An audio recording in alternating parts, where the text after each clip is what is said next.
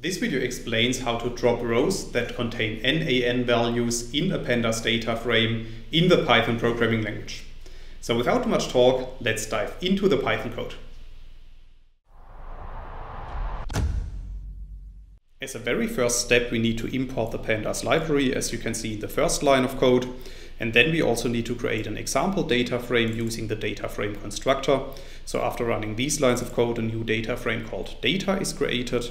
And we can print this data frame below the codebox using the print function. And then you can see that we have created a new data frame that contains 6 rows and the 3 columns x1, x2, and x3. And some of the data cells in this data frame are NaN. Now let's assume that we want to remove all rows of our data frame which contain at least one NaN value. Then we can apply the dropna function to our data frame, as you can see in the next line of code. And in this case, I'm storing the output of the dropna function in a new data frame object that I call data1. And then I print this data frame below the code box. And then you can see that we have removed all rows which contained at least one NaN value.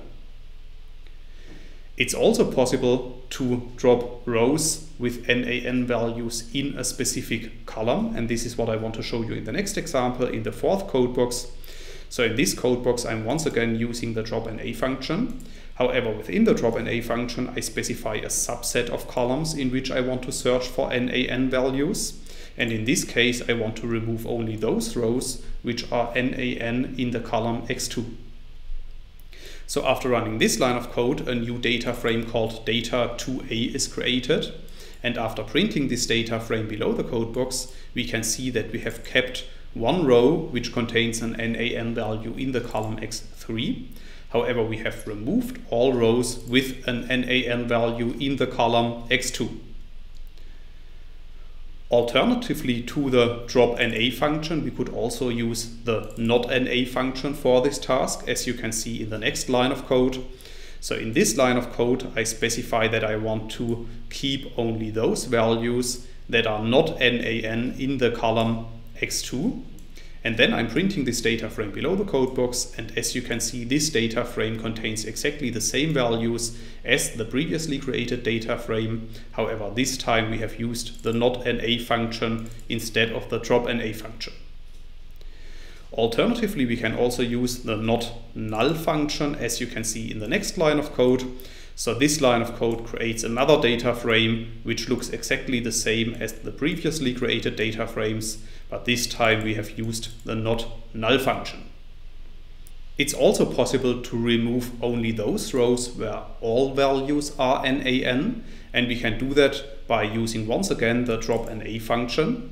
However, this time we have to specify within the dropna function that the how argument is equal to the character string all. And as in the previous examples, I'm storing the output of the dropna function in a new data frame object that I call data31, and I'm printing this data frame below the code box. And then you can see that we have removed only one line of our data set, and this line contained NaN values in all of the columns of the data set. Alternatively to the dropna function, we can also use the notna and any functions for this task. So after running these lines of code, another data frame is created which contains only those rows where at least one valid value is occurring. So as you can see, this data frame contains the same values as this data frame. However, this time we have used a different syntax compared to the 7th code box. And as a third example how to do that, I want to show you that we can also use the notnull and any functions to remove rows with only NaN values. So as you can see, after running these lines of code, another data frame is appearing which contains only rows with at least one value that is not NaN.